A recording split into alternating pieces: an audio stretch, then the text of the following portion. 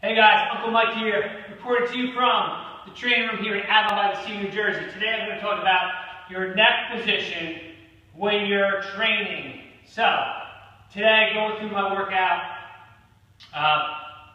goblet squats, pull-ups, push-ups, kettlebell swings, and just a nice tight plank.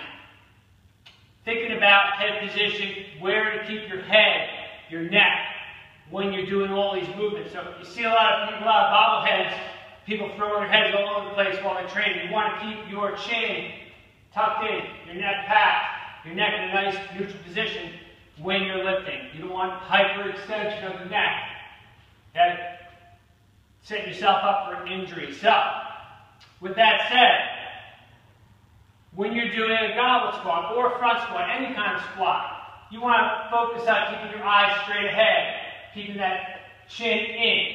You know how we're always, if we're on our cell phones, if we're texting, whatever the hell we're doing, we're hunched over, our necks are in this position, we're causing a lot of weakness in the back, okay? We're causing a lot of tension in the front, so we want to try to avoid that. So when you're doing a squat, so I'm just going to show you a goblet squat.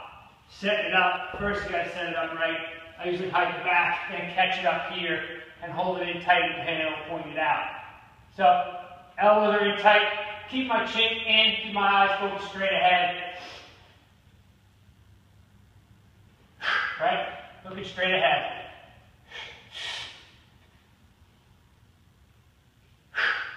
So there's my goblet squat. So, same thing on a push-up or a pull-up. If you're doing a pull-up, you don't want to look up. You want to look straight ahead. We're going to keep that chin in. So, stay close to the bar, chin over the bar, looking straight ahead, under control on the way down. Alright? Same thing goes for a push-up. Line it up. And when you do your push-ups, do them slowly. Don't flail all over the place. Keep tension in your upper back. Tension in your whole body. Chin tucked in. Weight forward. Do them slowly. Right? Don't leave your neck drop like that. Keep it tucked in. Keep everything tight. No goosenecking. Same thing goes with the kettlebell swing. Set it up in front. Hinge. Reach. My eyes are focused here. Hike back.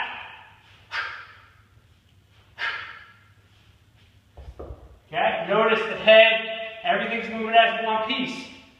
Alright, so, chin position, neck packed, prevent injury of your neck, more efficient, safer, better for you.